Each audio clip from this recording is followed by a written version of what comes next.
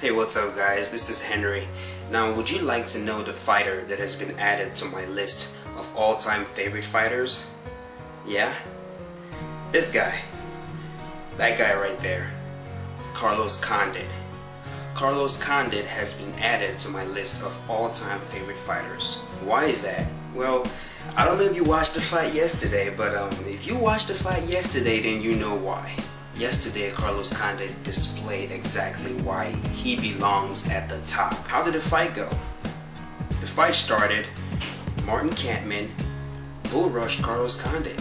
Took him down in the first round, was on top of him, and the second that happened, I remember just going, what the hell, man? Are you kidding me?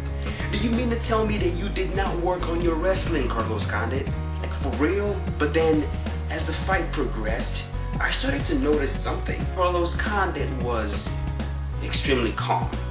He wasn't just laying on his back, he was attacking with jiu-jitsu, he kept throwing up submissions, and that made Martin Kampmann work.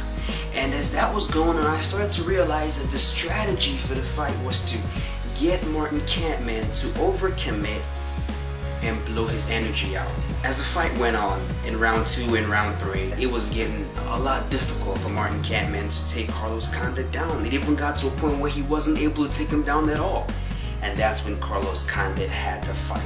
He took it to him, man. And Carlos Condit is one of those guys that has the kind of striking that I like to call awkward. If he wants to throw a hook, a normal boxer or Muay Thai kickboxer will throw a hook like that, you know, it comes from the side. But Carlos Condit, when he throws a hook, it comes from the top. His kicks, his punches, they're either dropping or they're coming up. And that's how he's able to catch guys. That's exactly how he was able to catch George St. Pierre, even almost finished the champion in that fight. He was able to use that striking style against Martin Kampmann, who's actually a Muay Thai champion. Carlos Condit was able to outstrike him fairly easily in the fight. As the fight progressed, when we got to the 4th round, Carlos Condit got him with a vicious body shot. Grabbed the Muay Thai, boom, boom, boom, boom, finished him off, and that was it. Another reason why I really like Carlos Condit is because he's one of those fighters that can bring the best out of you. It doesn't matter who Carlos Condit is fighting. It doesn't matter if he's fighting Cain Velasquez. This dude will bring the best out of any fighter that he fights against. Brought the best out of GSP. Brought the best out of Rory McDonald. He made Rory McDonald fight. Brought the best out of Johnny Hendricks. And I actually believe that if the fight was like 5 rounds, he would have beat Johnny Hendricks because he was slowing down, he was getting tired. So man, Carlos, he's really a natural born killer. He comes in there, he gets taken down, but this guy knows what he's doing. He's always working, he's never slowing down, and it was an overall extremely impressive performance, and I extremely enjoyed the fight. I don't know who he's gonna fight next. I'm really hoping that he gets a rematch with Rory McDonald. That would be good. A lot of people are criticizing Rory McDonald because of, you know, the jab, but I believe Carlos Condit will make that guy fight, and I'd like to see that. I'd also like to see him have a rematch with Johnny Hendricks, but make it a 5-round fight. Come on, make it a 5-round fight, okay?